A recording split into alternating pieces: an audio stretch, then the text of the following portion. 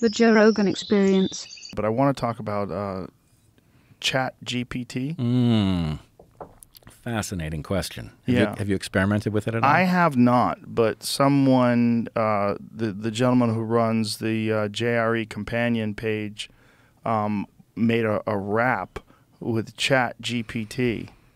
Like, was it if Kanye West wrote a rap for ChatGPT? They put it on Instagram, but it's like, it seems like a person saying it.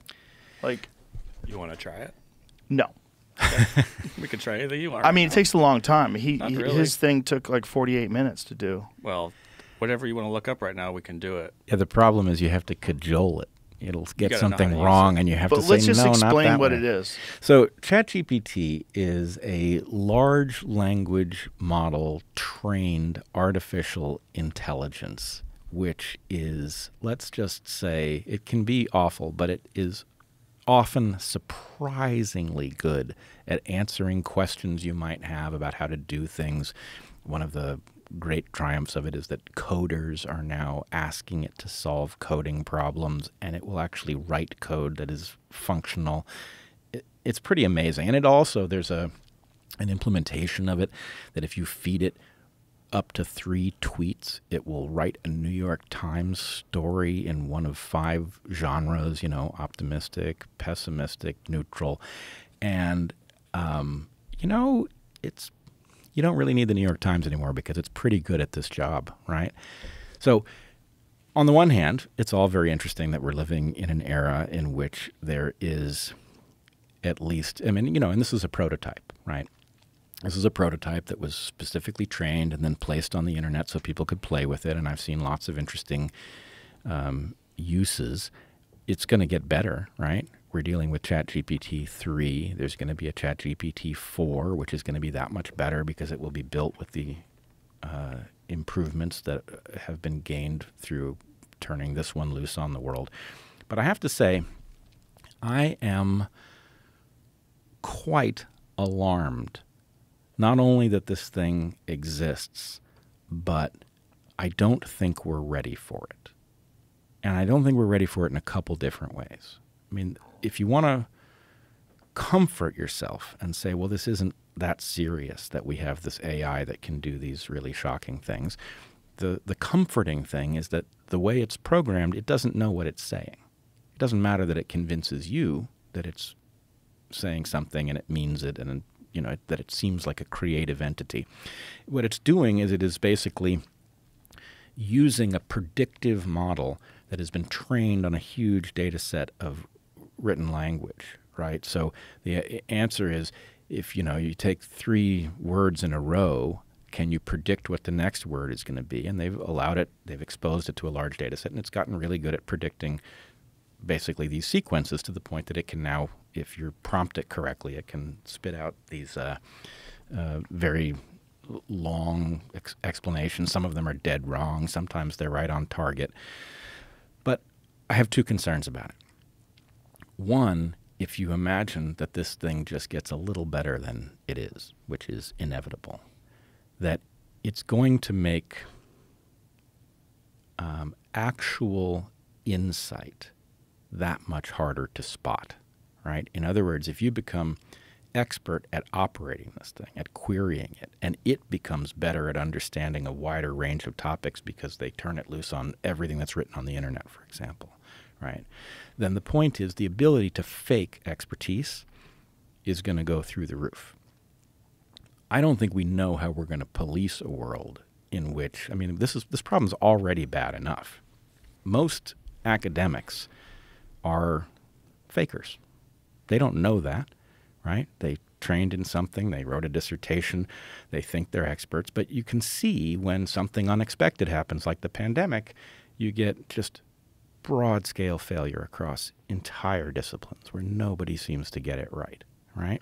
So in that world, this is going to be even worse because now you have an artificial intelligence able to generate things in plain English that are often full of true information, but you don't know whether what generated it is some,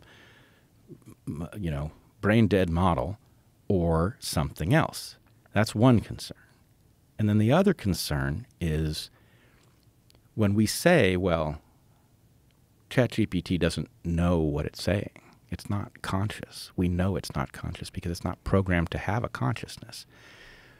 We are actually ignoring the other half of the story, which is that we don't know how human consciousness works, and we don't know how it develops in a child, right? A child is exposed to a world of adults talking around them, and the child experiments first with phonemes and then words and then clusters of words and then sentences. And by doing something that isn't all that far from what ChatGPT is doing, it ends up becoming a conscious individual. And so I think it's clear that ChatGPT isn't conscious. It couldn't be. But it isn't clear, to me at least, that we are not suddenly stepping onto a process that produces that very quickly without us even necessarily knowing it. Oof. And what steps, if any, can be done to mitigate that at this point? Well, it's interesting. I I wrote a paper, which I never published anywhere, in, I think, 2016 about this very issue. In fact, I used basically the argument that you could attain artificial general intelligence by imbuing computers with a childlike play environment for language and then exposing them to a huge data set, which is not exactly what's happened here, but it's in the ballpark. And I would argue, and I did argue, that one needs to build an architecture in which this can't get away from you, right? And so the architecture that I advocate for is actually a metamorphosis architecture, where metamorphosis is not allowed. It is an affirmative choice of humans.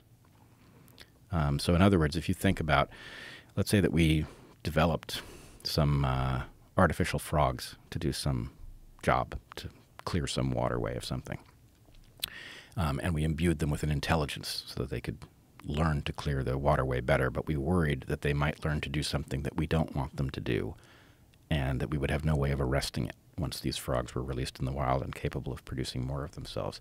But if what you say is, well, at the point at which you go from a tadpole to a frog, you have to ask us if you can go, right? There's no automatic transition from a tadpole to a frog. There are still dangers, right? In the case of GPT chat, I think some of the artificial intelligence existential risk folks would tell you that one of the dangers is that the chat AI could convince you to do its bidding, right? As you said, when you were looking at this, it felt like a person, right? And the point is, something that feels like a person can play on your emotions, right?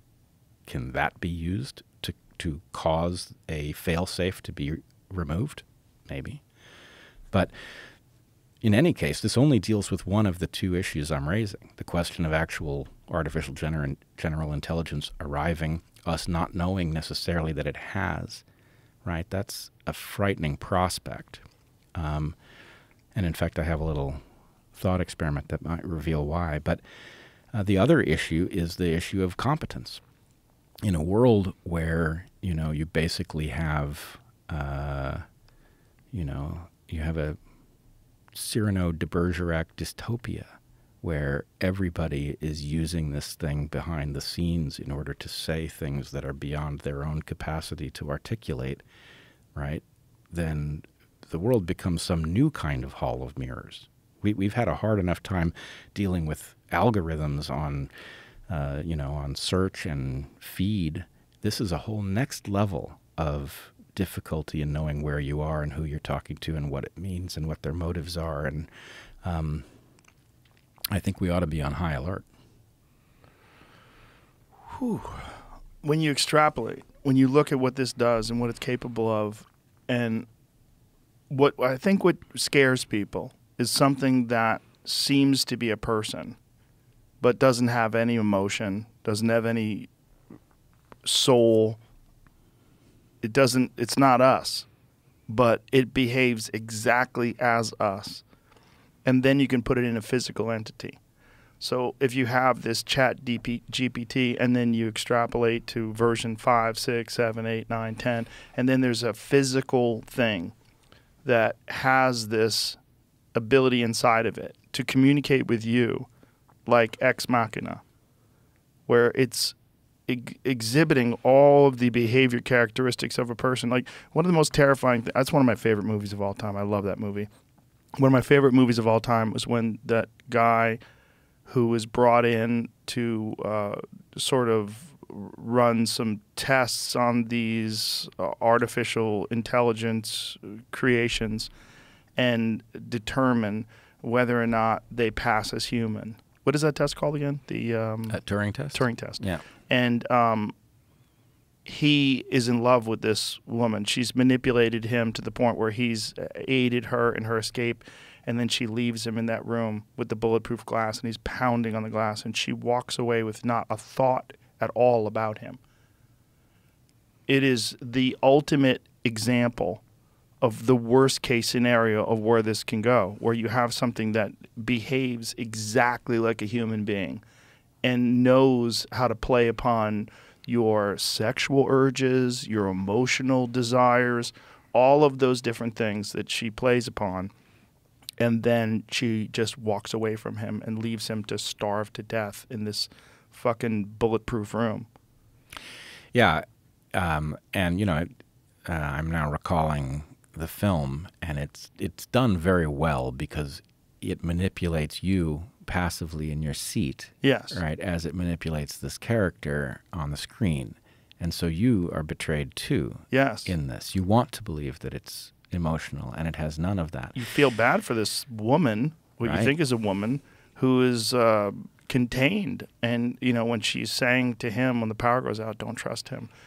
And then, you know, the power comes back on. She behaves normally again. You're like, oh, my God.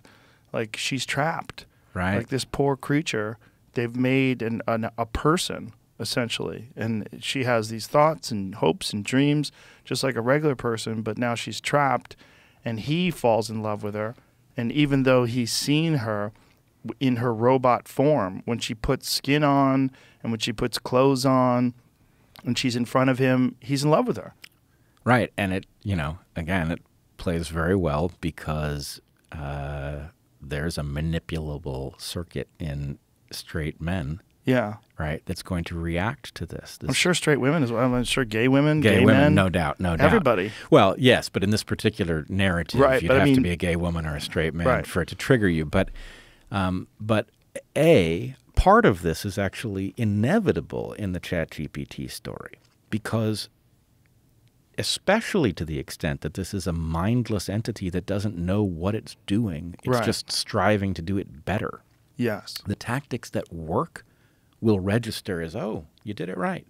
So to the extent that you have those vulnerabilities in you and it finds them and that works, then the point is reinforcement. Right? It scares us because it's not us, but it is us. Well, because it's behaving exactly like us, but it doesn't have all the things that make a person a person. It doesn't have the biological vulnerabilities. It doesn't have the ability to actually sexually reproduce. It doesn't have emotions. It doesn't have all these different things that we like to think of. The soul, you know, whatever that means, whatever that term actually means. Yeah, but I'm worried about what could be generated. And I know that it will sound to a lot of people, especially technological people, like a biologist out of his depth. Mm-hmm. But I don't think so. This is a biologist trying to say something about the biology and what it applies about this analogous system.